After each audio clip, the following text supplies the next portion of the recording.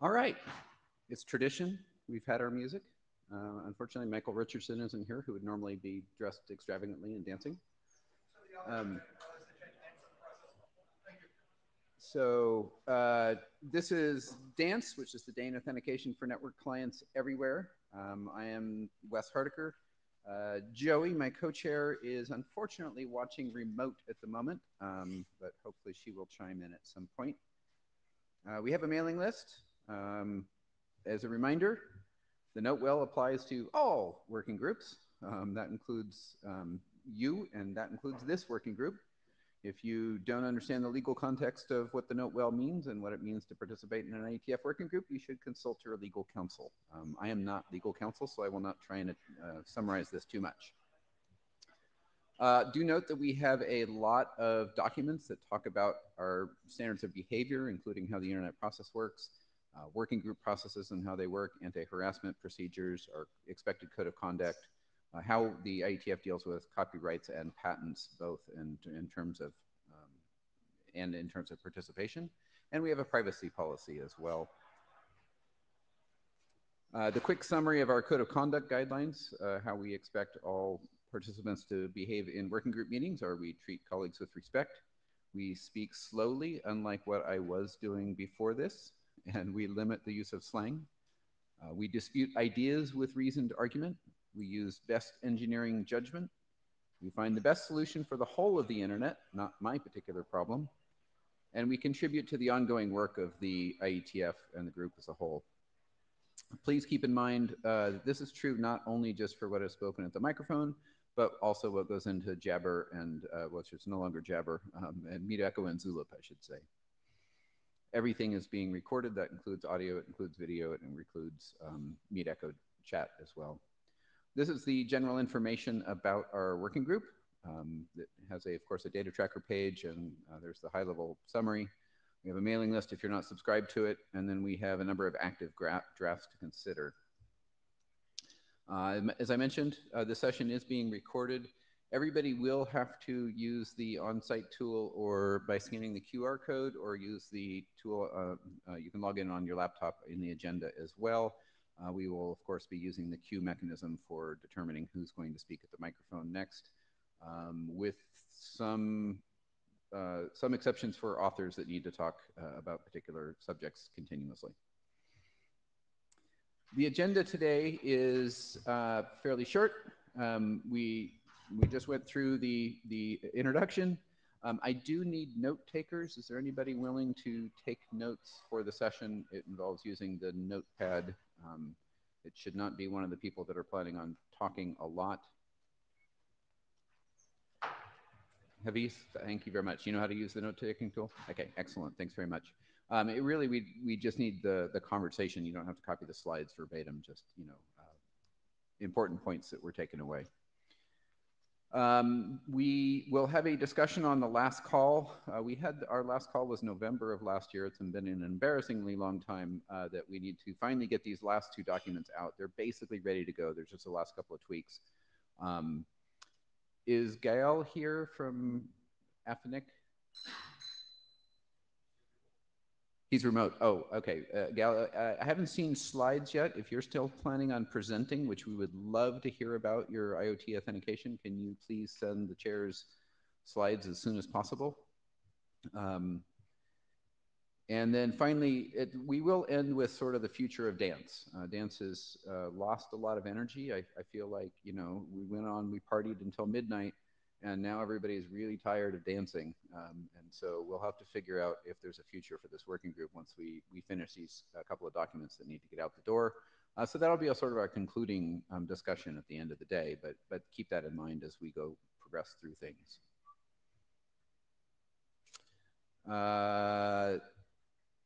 With that, I'm going to dive into a second set of slides.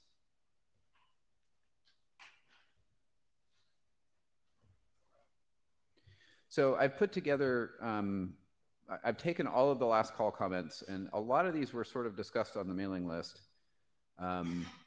we're going to go through each of them, a little bit of background first. You know, we got a number of comments. I think in general, the documents look really, really good.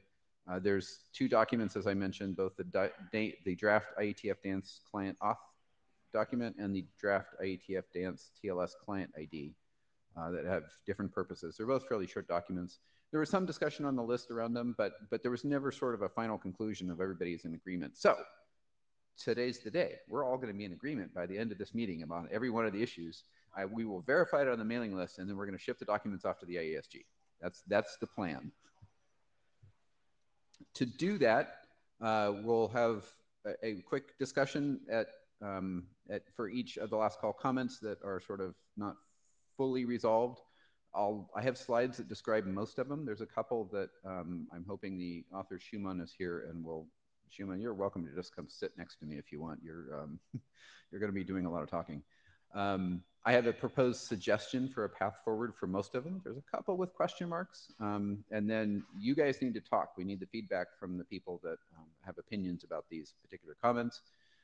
We'll take consensus, that's the chairs, that is, and then we'll dance and we'll be done, right? And we can verify the results on the list. So we're going to start with the dance client auth. The first comment in question, so any new participants in the audience? There's a couple. So just so you know, this is what I warn all new participants about. We're diving straight into issues, and there's no presentation material that gives you any clue about what we're talking about. I apologize. That's buckle up, because this is how the real work gets done.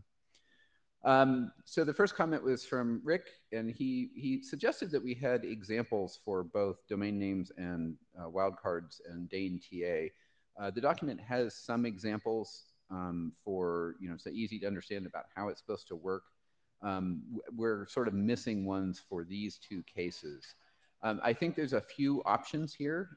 We could find a volunteer to write some examples.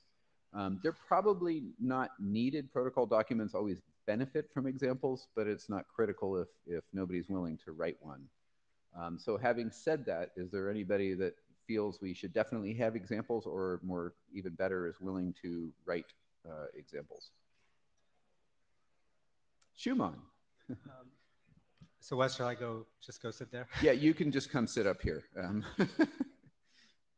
So Schumann's, an author on both of the two documents. So. Yeah, so my co-author is Victor Duchovny, so I don't know, he's usually remote. Does anyone know if he's around or? Yeah, I know he's not around. I actually spoke to him yesterday. He is not participating this time around. I think he'd be willing to help wrap it up, but he's not doing a whole lot of editing at the moment either. Okay, so I think, so I answered most of the last call comments back in July, right? And I think the problem was no one confirmed whether they agreed with my suggestions or not.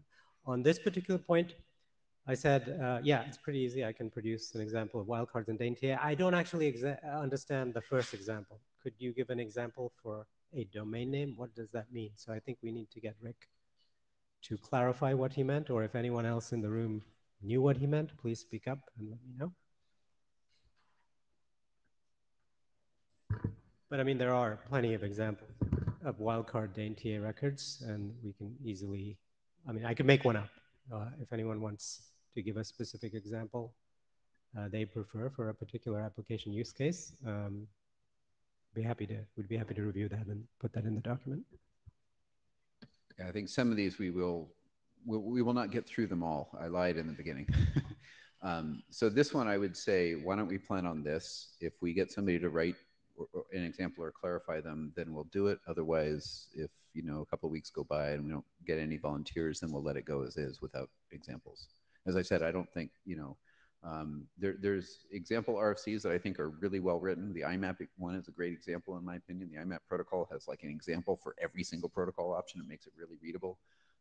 It's better when we can pull that off. So this is actually one of the harder ones. We'll go through, and they change quite a bit. The next one's from Michael Richardson. The transport label encoding may not be needed. Both DTLS and DTLS are functionally dual usable already. I was a little bit confused by this. I think it may be addressed in the current draft anyway, because it already says that the transport label is not needed. So Right. So the transport label is one of the components of the owner name of the DNS record, and we gave examples of possible formats for client TLSA records. We were not prescriptive. We said if an application has a need to use something different and they don't need to differentiate the transport, they can do that. I mean, I expect those details to be written in application profiles of dance. So remember, I think the original goal was we would have a dance architecture document, and then we'd have specific application profiles for the various IoT things, including LoRaWAN maybe, or email transport security, etc. I would expect those kind of nitty-gritty details about the format of the owner record of the TLSA record to be done in those documents. So in the general document, we give examples, but we're not prescriptive. So an application could define something else. So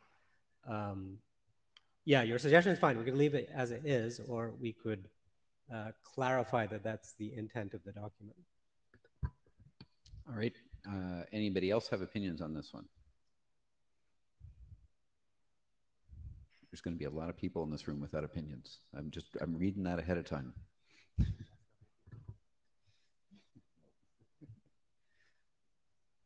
All right, the next one is from Bob Moskowitz. Are there any privacy concerns because of client identity harvesting in dance? I actually thought this was a really good comment. Bob's actually here, yes. So do we need better security consideration description? I actually thought this was great. I don't think it needs to be long. You know, Bob, certainly if you want to suggest text, that is always beneficial. But I do think... Okay, so Bob just volunteered from the back of the room that he will look at his comment and see what he can do. It doesn't, I don't think, need to be long, but we should mention that, you know, client identities encoded in the DNS, you know, may leak some information, right? Yeah, and just for the record, I did agree with your suggestion, Bob, so we just have to come up with some suitable text.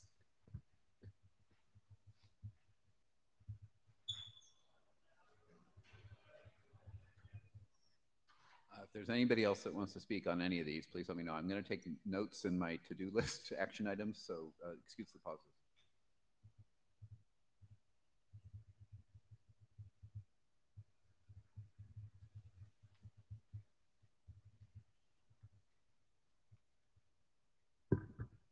Okay, I think this is an easy one. Why is there an exception that allows for a should when using an X509 certificate? The suggestion from Michael is just to change it to a must. I think you agreed with that. Is that correct? So no, I think my answer was actually a little bit more complicated. Yeah, so basically, okay, let me try to go back to what I said.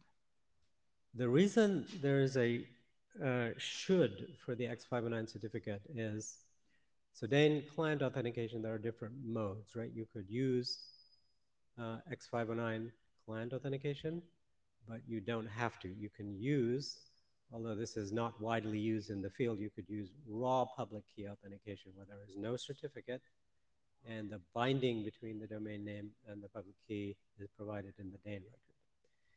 In that case, you must use the client ID extension because the protocol has no other way to extract the domain name identity of the client. But in cases where X509 client certificate authentication is being used, you could extract it from the certificate. That's why it's a should. And there again, we didn't want to lock down the rules and say you must also use the client ID extension because maybe some applications have a reason to use one or the other. So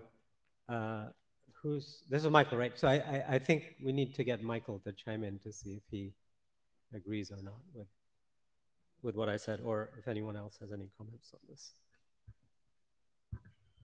All right. Anybody else have comments on this one? I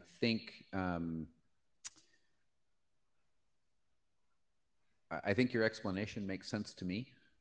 So if you've already explained it to him, then yeah, we should get him to confirm on the list. But I think the conclusion is we will leave it as is, given your explanation, unless, you know, we always take everything to the list for last, you know, chances for people to comment since Michael's not here.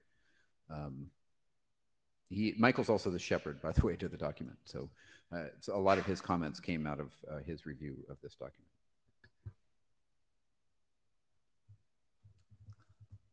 With a question like this, should there be a little bit more, taking what you just said and putting that into the document? Yeah, so Bob, I think we did try to explain it in the document. Maybe it's not explained clearly enough, which is what prompted this question. So I can go back and review what's there. And if it needs further elaboration, I can do that. Or perhaps since you asked the question, maybe you can review the document. I'll have to look at myself. We have all been here, but we get to shepherd something, saying something, we say, okay, why did they ask this question? Did I not for somebody like that, did I not make it clear enough? Kind of a thing. So that's just why I came to the mic. When I look at this particular question, I said, I'd have to look at particularly what reference is there. Okay, all right. How about this? I'll go back and review again and see if there's any way to make the rationale that I just cited clearer. Yeah, I think, Bob, your suggestion is 100% valid, that if there was confusion, then an extra sentence in the document would go a long way to making sure that was well understood. Thank you for that. All right, so I put that down as Shuman. We'll see if further elaboration would be necessary, but otherwise we'll leave it as is with that extra text.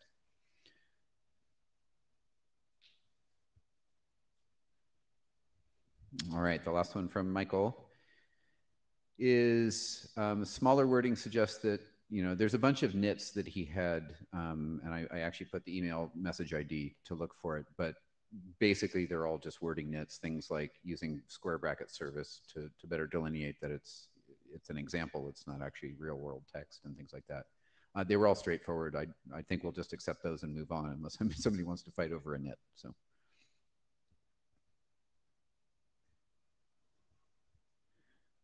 we're halfway done. That was one document.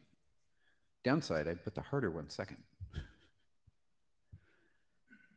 All right, so we need a check regarding the supported TLS version. I actually think this is agreed upon, but I'm bringing it here to make sure that it is. We have references to TLS 1.2 and 1.3 and DTLS 1.3, and we have a reference to 844.6, which is the framing extension. This is actually, I think, the suggested text that somebody said that this extension supports these two and future TLS versions, so that we say, if a future TLS version works, this is sort of standard boilerplate for supporting, continually updating protocols like TLS and DTLS.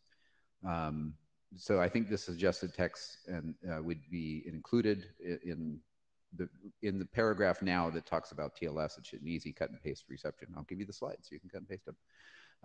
And then the other thing that was talked about was whether a reference to 6066 is needed.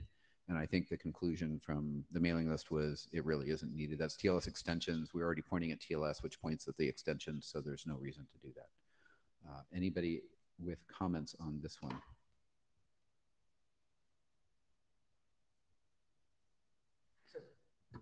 Is this the suggested text then, this blob here in the center? Okay, yep, that seems fine to me.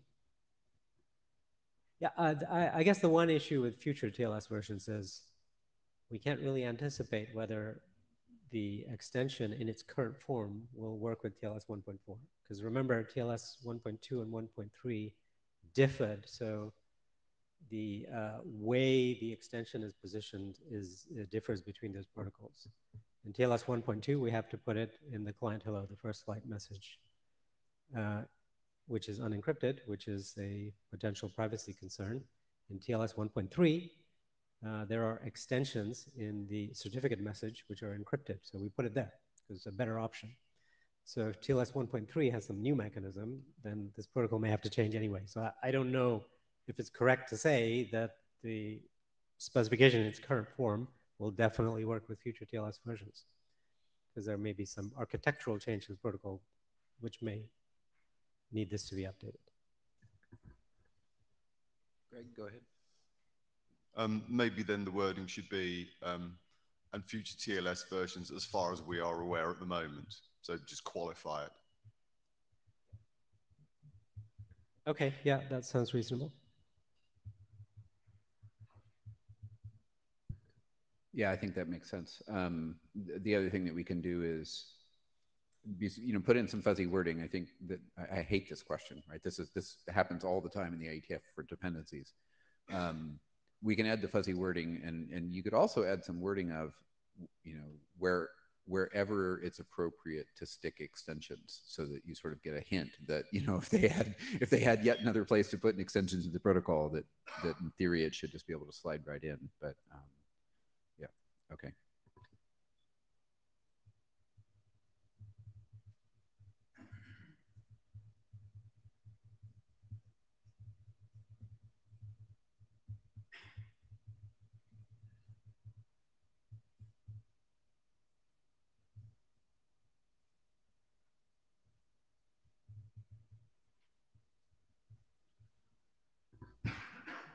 Okay, so these get worse in complexity. The final slide, I'm going to leave it all to you because I'm clueless. So this one actually I get. There's a request for clarity on the client name limit definition, and the issue is we have multiple places where names can exist. DNS names, on the wire can be 0 bytes. DNS names can be just the dot when you're talking about the root. We define the Dane client ID extension as 1 to 255. I think in written out, can actually be verbally written longer than 255? I don't remember. Yeah, this is a slightly tricky one. So ideally, what we could have done, and I think we did contemplate this, is we could have used, said the client ID is defined to be a domain name in wire format. So that is strictly 255 or less. It cannot be anymore, right? But what we did was, because this is TLS and we were talking to TLS folks, TLS typically represents host names in text form, okay? So we did the textual presentation format of the domain name. And there it gets trickier because you don't necessarily know, it might be off by, a few bytes, maybe less or more. I don't know, I haven't calculated it myself. So, but I don't know if this is a practical problem because I don't think rarely do we see domain names that long. So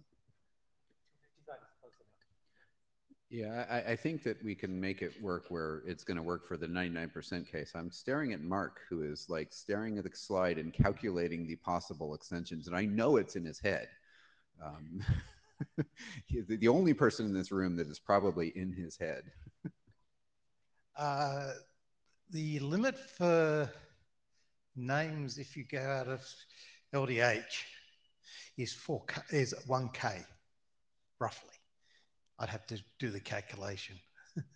But given it's backslash digit, multiply that by 256, and then take away the labels, separators, and things like that, it's just under 1K. Are you sure about that? I mean, I thought the DNS protocol says domain names have a maximum length of 255 octets. Host names have a maximum length of that because you're limited to letter, digit, hyphen. Once you go to presentation format, everything multiplies by 4. Say that again? The wire is 255, right? Okay. And then you've got to worry about whether you got period, trailing period or not. If you go to 952, RFC 952, it says 255, but 256, whichever the number is, but you can't actually encode that in on the wire format. Isn't off by 1 error there. So the maximum host name in 952 is 1 bigger than you can put in a DNS message, in the DNS queue name. Okay, so should we make this 1 bigger then? No. Just say it's the wire limit is 255, and DNS presentation format is up to up to approximately 1024, depending upon what's encoded in those labels. So this is presentation format. That's the problem. This is not wire format. Correct. So wire format's well defined. So is there any limitation on why we couldn't go to 1024 to cover everything well, right? And so I don't know if there's if there's an issue with TLS or if there's an issue with. I don't know. I mean, I'll have to think about that. So yeah, Mark, maybe you and I can talk about this later, and then we'll come up with a suggestion. But there's more here. Right? Okay, this is very complicated. I need some time to read this slide.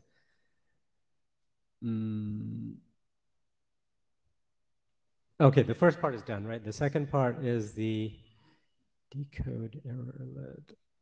Okay, I vaguely remember this one.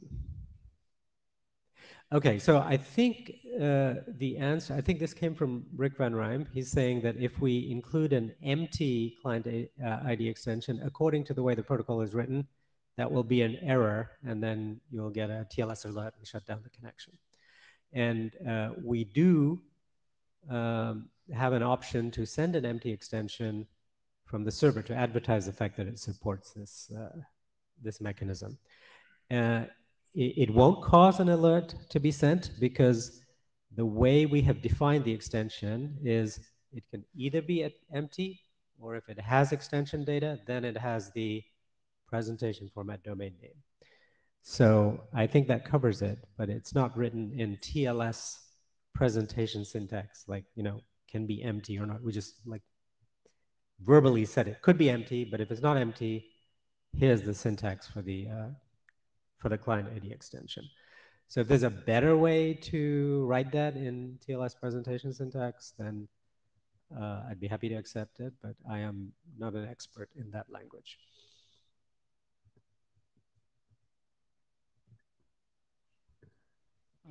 Okay, that makes sense. Any TLS experts here that know how to write extensions or the TLS struct format really well? If not, we can probably go find Ecker at some point, and I'm sure he could answer us in 30 seconds. Okay, 5 seconds for Ecker. So that's probably the right thing to do, because we do want to get it right, and because it's going to be reviewed later, and somebody will see it, so we should get it right out the door. So. All right, so I think the two conclusions are Mark and Schumann are going to work together to get the right length for 255, and then we'll work with Echo or something to figure out if there's a better way to write the TLS presentation format. The other thing to note is the one was sort of in question too, because if you're removing the trailing dot, then you could never have one of these records for the root. I don't think we're ever going to have a client name that will be the root. So I don't see that personally as a problem. Yeah, so I don't remember why it was started with 1, but that's probably the reason. I just can't remember.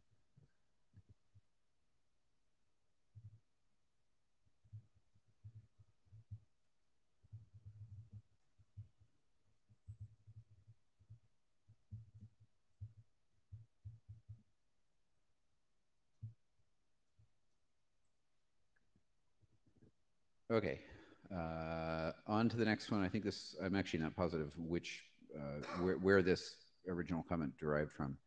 I didn't get back to search through the archives properly for that. There was suggestions on making requirements stiffer in order to improve interoperability and reduce code complexity. And I think this was centered around when using X59 certificates, it should send this extension. And as a signaling mechanism. So I wasn't sure about this one personally because I was thinking, aren't there times where, so you know you want the server to send it if they support it, right? And I think that's in there now as a must. But I don't know that the client should must send it. It wouldn't depend on a use case, right? Yeah, I think that was more or less the answer they gave. If it was a greenfield deployment where, you know, all clients do this, then yeah. But I mean, there's lots of mixed mode deployments where they, you know, may or may not do this. So I think that's the reason I don't think it should be a must. Yeah, but I'd like to hear if there are any dissenting opinions.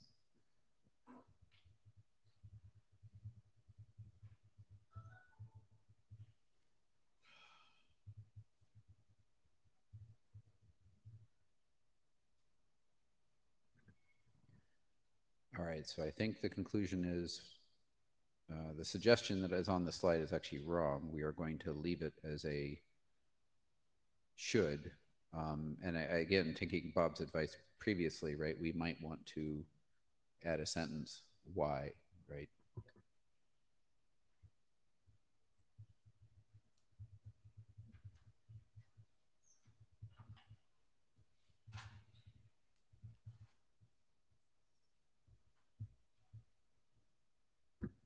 All right, the draft should say what resource record content it expects. And I think the interpretation of this comment was that Dane has multiple usage models now. Should we specify which ones are usable in this context? And then the suggestion that I think came out of the conversations was to just drop it as it adds more strictness than is necessary. And there was disagreement about whether or not this should go into the document versus a more specific one if needed. But you might have better context.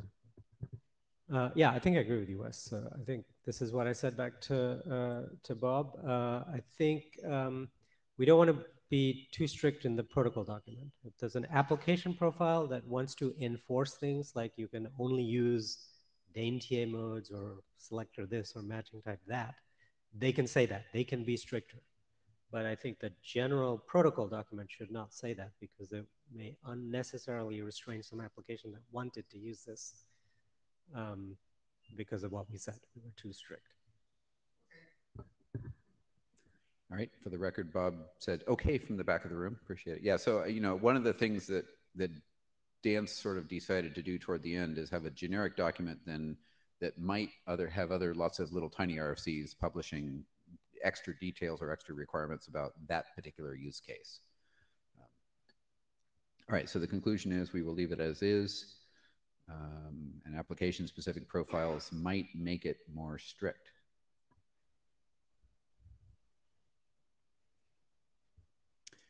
The last one, hoping you understand better than I do. Joey said she understood it. Use case for mixed environments in terms of certificate authorities. Likely, I think that this was, Joey reminded me, this was most likely in the context of an ownership change of records and things like that. I think that the goal was to explain that situation and how it would actually work out or something. So it gets back to sort of an example. Yeah, I think I would like to get some more information from Rick from what he means by mixed environments. I remember I had a discussion with him at some point where I thought he meant mixed environments in terms of authentication. So client authentication or not, or you prompt for authentication later in the TLS session. And we don't address that because that's part of the TLS spec and they can do that, right? So you can do in TLS 1.2, you could do renegotiation, or 1.3, you could do post-handshake authentication. There are a bunch of mechanisms. We didn't want to get into those details. If he means mixed environments in terms of what certificate authorities are supported, I'm not sure that this document, again, needs to say anything. We can leave those details to the TLS framework, I think.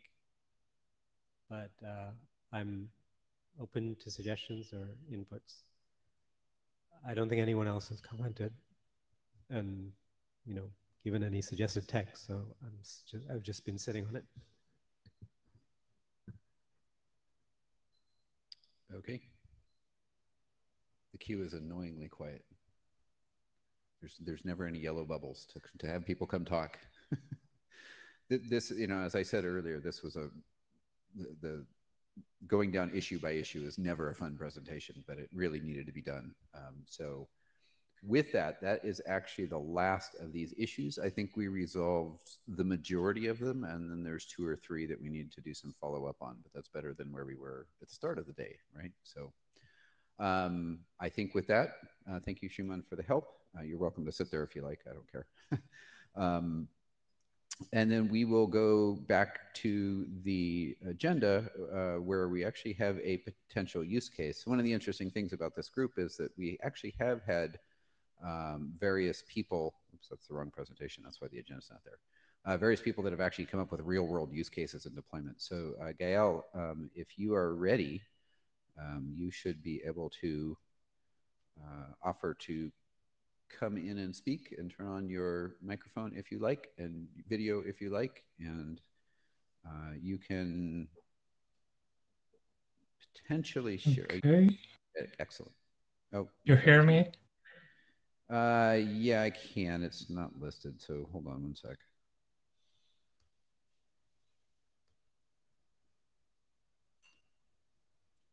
There actually is a way to upload brand new slides now, which that was always a problem before, but so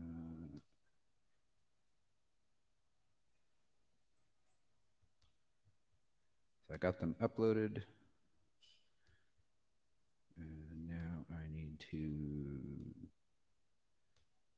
confirm. I think you can request slide control if you want, or I'd be happy to change them for you either way. I'm not sure where I'm requesting control, but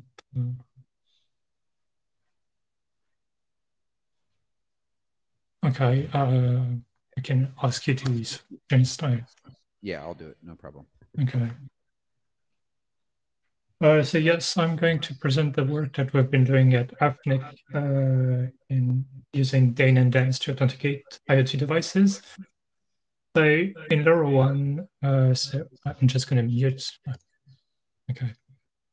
In LoRaWAN, there is the radio frequency space and the IP space, just for the record. And LoRaWAN is a long-range, low-power radio technology for IoT devices and specifically constrained devices. So in the when a device wants to join a network or the network, it will send a join request that will be relayed by a network server to reach finally a join server. And the join server will answer back a join answer message that the network server would relay back to the device. So this process is authenticated using the message integrity code for the request, and it would be encrypted for the answer. And the device and the join server are sharing a pre-shared key. So that was a bit of background on LoRaWAN. Next slide, please. So the issue with the joint procedure in LoRaWAN is that we're using a shared secret. So there is an issue with delivering this secret to all actors of the network, so the joint server on side and the manufacturer on the other. So it has come up in the discussion, why not use asymmetric cryptography? So in which case we will have a pair of keys, so a joint server public key and the device private key on the device, and the joint server private key and the device public key on the joint server. And then we will be able to compute a shared secret using elliptic curvative element, for example. But then we need to deliver the joint server public key to the device, which most of the case would be embedded at manufacturing time, which is not very convenient in this case. Next slide, please.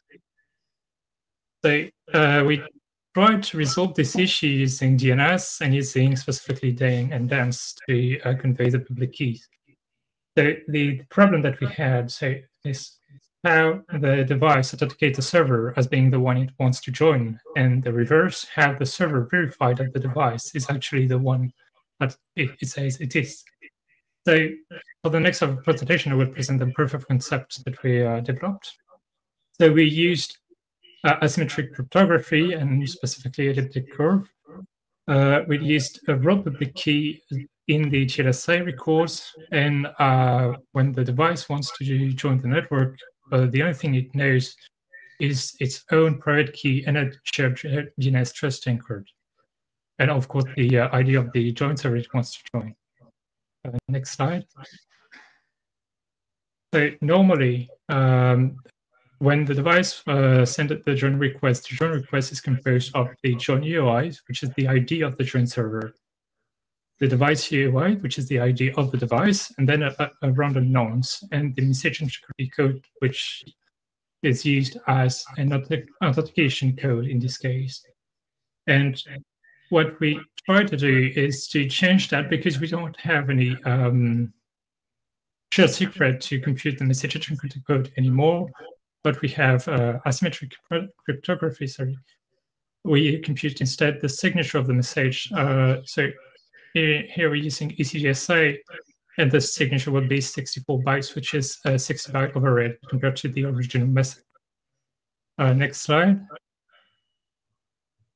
So upon reception of this request, the join server can extract the JVOI from the join requests and fetch the corresponding TLSI record, and then validate the authenticity of that record using DNSSEC, of course. And then once it extracts the public key of the TLSI record, it can validate the signature of the request and then authenticate the device. But once the public key is has been found, it can also compute a shared secret using ECGSH. So here I played out an example of the TLSI record that we use. So we have like a prefix that is lower joined than the device ID that has been reversed, because they're hierarchical. And then we have a common namespace. Next slide. So once the server has been able to compute the shared secret, it can now construct the join accept message. So normally the join accept would just be an encrypted blob containing a bunch of configuration for the device to use, and then the message integrity code. So this payload would be normally encrypted using the application key, which is the shared secret. In our case, the application key has been computed, so we can still encrypt this payload, but the device does not know the secret, so we will attach to this message the DNSSEC chain that will contain all the records for the device to validate the chain. And the message integrity code has been just filled with 0 padding here, just because, I mean, it could be improved at just a proof of concept at this point. Next slide. So the construction of the DNSSEC chain has been based on the DNSSEC chain extension RFC, but we are making a few shortcuts. So we are not supporting any C names or D names, because it will increase the size of the chain by a lot. And we also use an intermediary trust anchor. So because every device will be in the same namespace and every join server will be in the same namespace, we can have a shared trust anchor that is not the root. So we're also reducing the size of the chain here, and we also limit ourselves to a single DNSSEC algorithm. So here we choose ECDSA because we also are using ECDSA other places in this whole thing. And also we can reduce the size of the chain by compressing the keys in this case. Next slide. So the chain itself has been encoded in CBOR using a format that's been loosely inspired by a draft defining a CBOR representation of DNS messages by Martin Landers. It assumed we're making a few assumptions here to reduce again the size of the payload. So the protocol field is assumed to be 3 all the time. I mean, for now it's okay. Hopefully will be in the future, but we also compress the ECDSA keys in the DNS key and the TLSA resource records to reduce the size of the key by almost half the size. We omit all the redundant information, so if the TTL or name has not changed compared to the previous error set in the chain, we are not including it. And all the names are relative to the previous one because we are in the same tree, so that is possible. And then all the records are sorted in a way that is easy for the device to verify the the chain, and inside the error set, the error data is also sorted in the canonical format to speed up the verification and ease the verification for the device. Next slide, please. So here is the format of the GNSEC chain. So this is basically what I just said. But so the error set is composed of a type, optionally a name, and a TTL, and a list of error data and a list of signatures. And the DNS key of the TLSA records and the well, the keys of the TLSA records and the DNS keys are compressed here, so the size is only 33 bytes. Next slide. So even if we are compressing this chain, it is much too big to be transmitted in one payload here. So we are fragmenting everything using a very simple fragmentation process. So we have a header that is just 1 byte with a bit being just a flag just telling that it is the last fragment and then an index. And the fragment is always requested by the device to support the most constrained devices that can only receive data when they request some data. So this also allows for the device to re-request a fragment if the device has not received it. Next slide, please. So upon reception of the full join accept, the device can validate the payload and authenticate the join server. So it will first validate the GNSEC chain using the shared trust anchor, then validate that the TLSA record corresponds to the join UI that the device has requested to join, and then extract the public key from the TLSA records, and then compute the shared secret from them.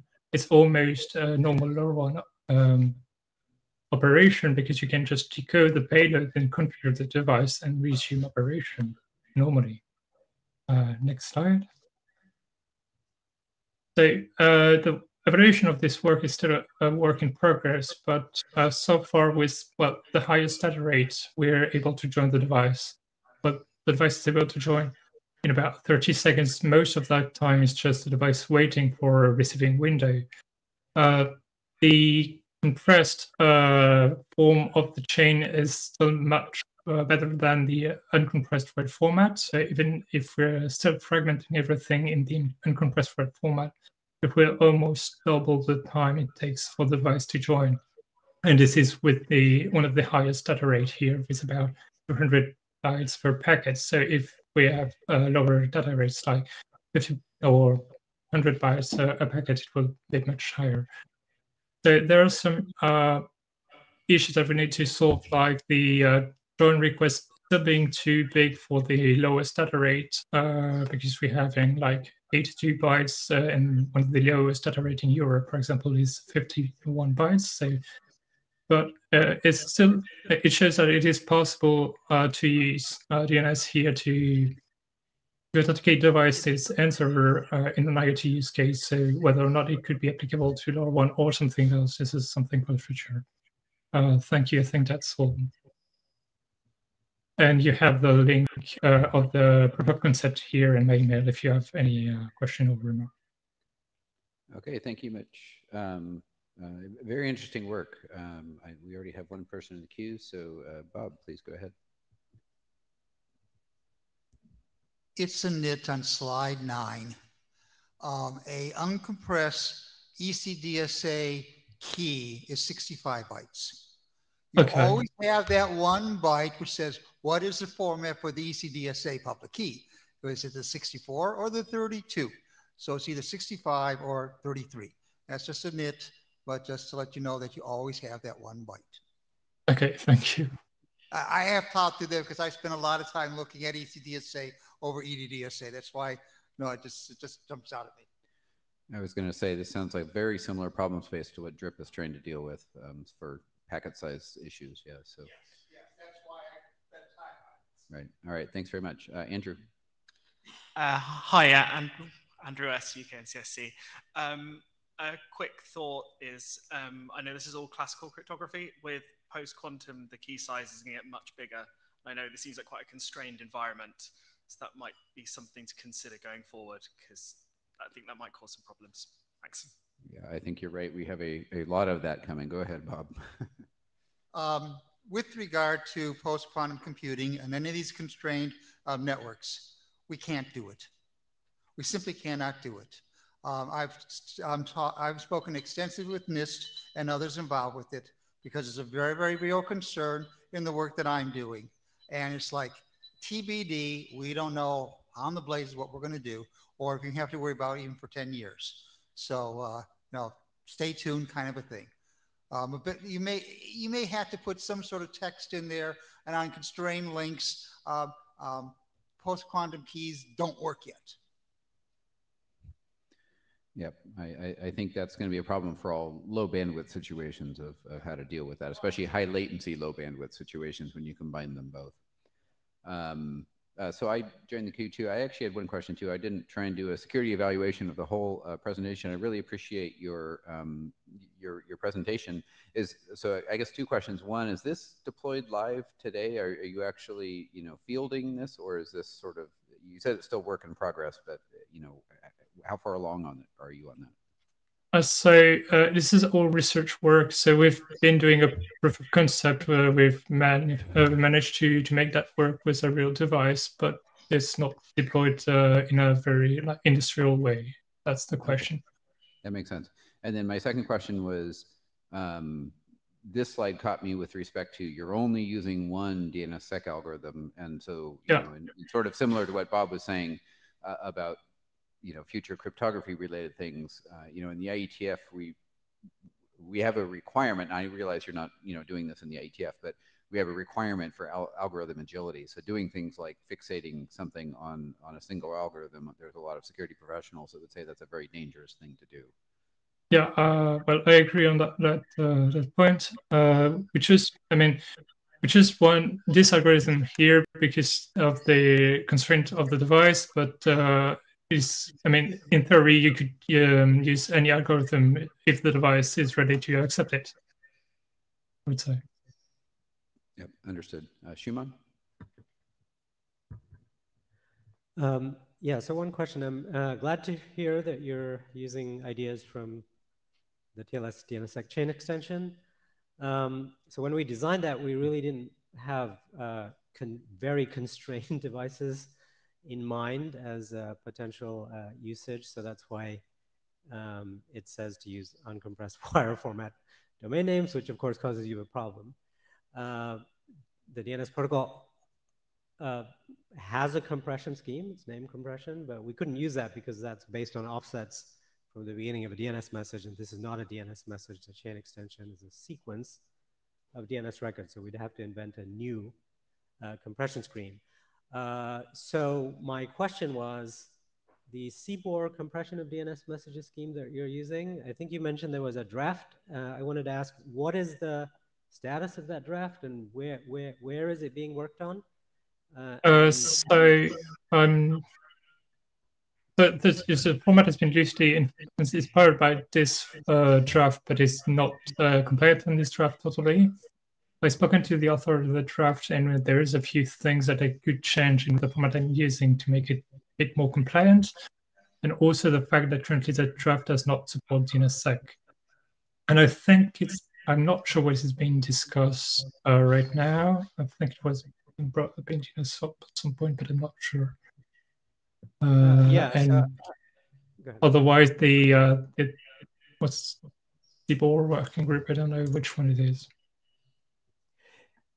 I was thinking it might be useful to get some DNS protocol people to review that draft, and particularly for the chain extension, maybe we can see if we should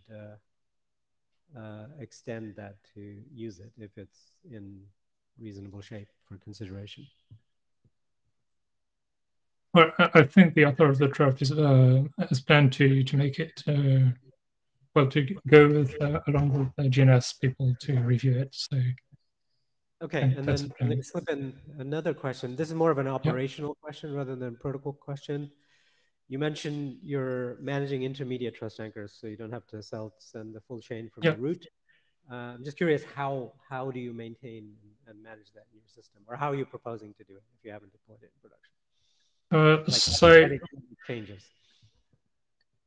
So in this application, it is possible to do it because everything is under the same namespace. So it will be the same as managing what I providing the root trust anchor into the device.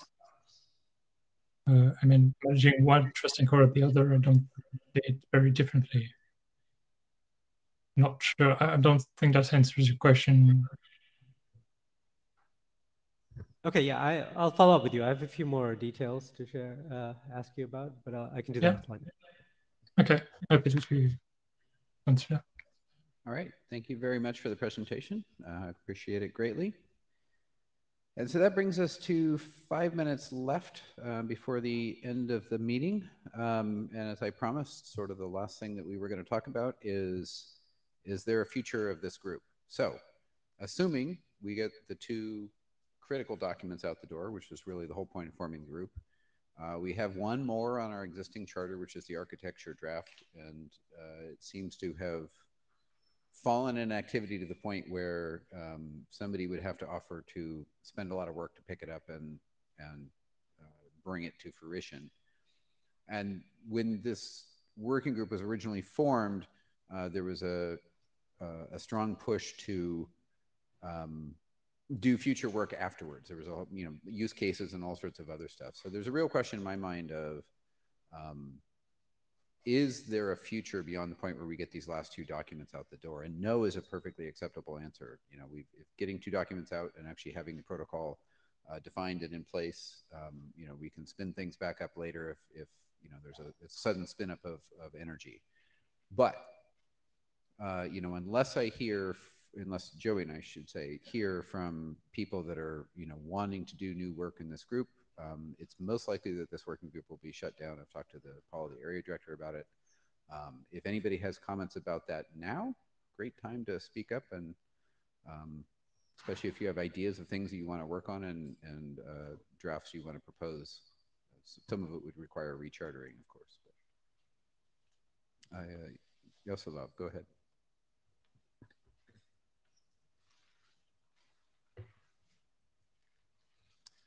Yaroslav Rosamaho, Zscaler. One aspect that seems to me to be a gray area, and I wonder if this is something that should be part of this working group, is identity provisioning. Unlike servers, servers are typically static, and typically there are not that many of them. So there are ways how organizations provision certificates and cryptographic materials and maintain that with servers. With clients, especially when it comes to IoT, environments are very, very dynamic. There are lots of changes going on, different scale requirements. So I think some guidance frameworks, maybe standards when it comes to identity provisioning could be a very interesting topic. Again, not sure if there is an appetite to have this as a part of this working group, or should we take it somewhere else? Excellent question. There's a lot of identity-related discussions happening in the IETF right now, including a BOF this week on identity management and stuff like that. So what I would suggest you do is write up a description of how you think that would work with DANCE, and just a couple of paragraphs so that you can send it to the mailing list, and then we can discuss it there. And be willing to say, I'm willing to author a document. That's, of course, what we need the most. And if we can get, momentum around that, fantastic. So thank you. Due to time, I'm going to cut the queue, but Jacques and then Bob after that.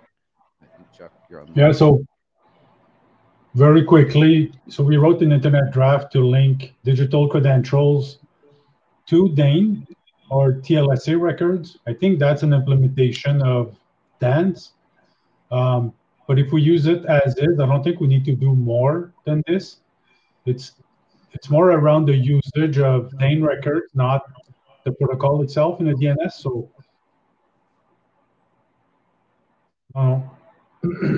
Right. So there's pre-existing work that you can look at too, in other words. In fair, there's a lot of detail. It's really useful to use dance for digital credentials, but I don't think this is the right working group to define the usage around it. Okay.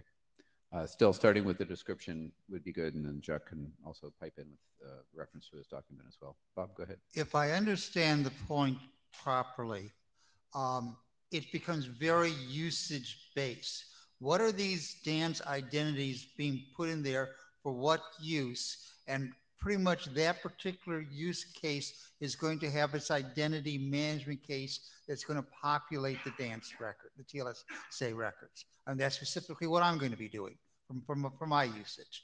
So I don't see that being, that you come up with any generalized approach to that. And so it's like, you want to use TLSA for clients, figure out how you're going to get them populated. Yeah, and there have been deployment discussions in the past. One thing, of course, we would love is a internet-wide multi-architecture kind of thing. But what has been discussed from the very beginning of dance is actually much more focused on, I have one specific use case. I think one of the early descriptions was cars driving into a garage and multiple vendors with a car, and you could pre-deploy the right things with, and then publish client keys in the DNS by the manufacturer, where you get cross-manufacturer TA anchoring and things like that. But narrow scopes, and I was speaking with Roman this morning, actually, who is one of the ADs that helped start this group, and he was saying even narrow deployments would be great, right? Any usage of the resulting technology is good, even if it's not, I have a client that I can use, halfway around the world to somebody that's never heard of anything before. Well, I have complete plan of using TLSA records for the various devices, and then make it that it'll be usable in that. Right. Is it tied to dance documents directly, or is it sort of independent? In the DRIP documents, a couple of them, which I hope to get adopted soon, I reference dance. That now that you got your identities, now you want to do DTLS. Here's how the client identity TLSA record got populated. Okay, thanks very much. If you drop a note to Dance about that, not everybody follows DRIP as well, so that would be fantastic. Just to let us know that success is in the works. Well, after the meeting, the DRIP meeting tomorrow, if I get those documents adopted. All right. With that, we're a couple of minutes over time. Thank you all for coming. The conclusion for that discussion is we won't close the working group immediately. We're going to have a discussion on the mailing list about the future, and we'll see what happens. But good progress today overall. Thanks everybody for showing up. And I'll have to keep finding new initial graphics if you guys keep making me chair these things. So they've been different every time.